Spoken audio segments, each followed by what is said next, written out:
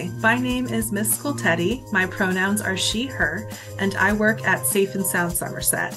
Our organization provides services free of charge for anyone in our county, including teens and adults, who is experiencing or has experienced violence from a partner or sexual violence.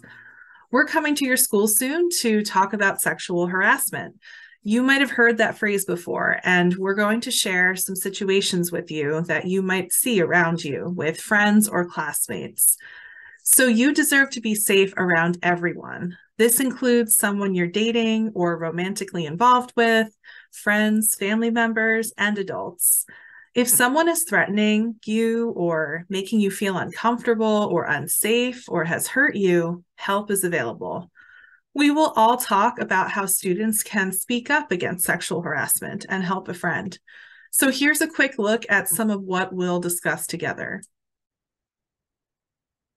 So when you have power and control, you have the ability to make choices for yourself, to set boundaries, and to give or take away consent or permission.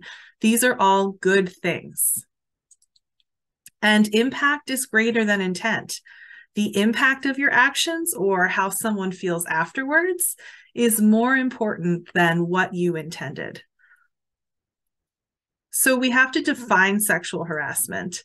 What is it? It's a type of bullying with a sexual focus that relies on power and control and is done without consent. So here are some examples of that. Unwanted sexual comments or gestures, showing someone unwanted, sexually explicit or suggestive photos or videos, sexual threats, spreading photos, rumors, or jokes, or sending sexual messages. Also, unwanted sexual touching, grabbing, or pinching, which is also assault. Pulling someone's clothes in a purposefully sexual way. Asking someone out over and over again after they've said no. And non-sexual jokes or comments about gender or sexuality. And we really just want to emphasize that sexual harassment is against the law and school and work policies. We know that violence has many, often short and long-term impacts on someone who has survived it. And it is never the survivor's fault.